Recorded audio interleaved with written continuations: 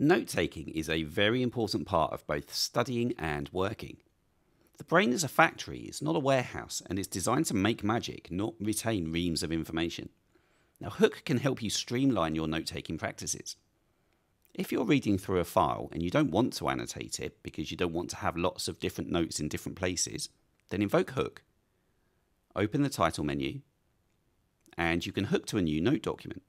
You can create a new plain text note with the default plain text editor on your Mac, or you can choose a different application to create a note that your source material will hook to.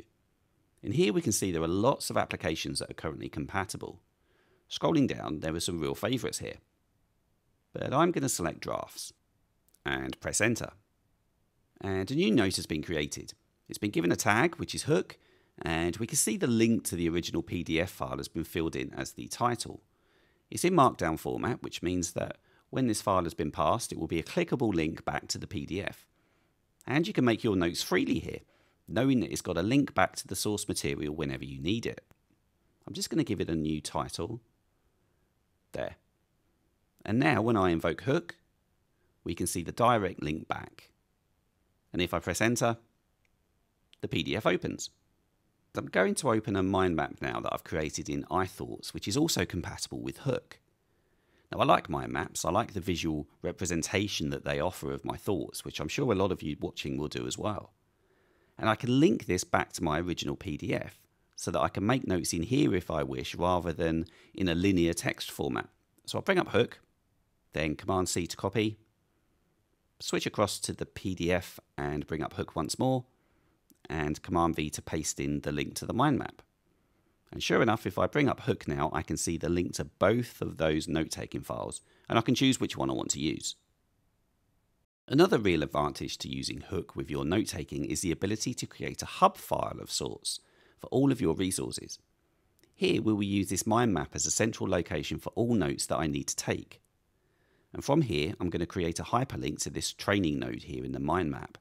And that will map directly back to the original source PDF. I'm going to select it, invoke Hook, and I can see where I'm hooked to the PDF. Now, even though I'm not in that file at the moment, it doesn't even need to be open. I can click on its Hook menu and select Copy Link. And now in iThoughts, as I've selected the training node, I can go to Topic, then Hyperlink, and Edit. Or I could press Command and K like with most applications. I'll paste in the Hook link to the PDF.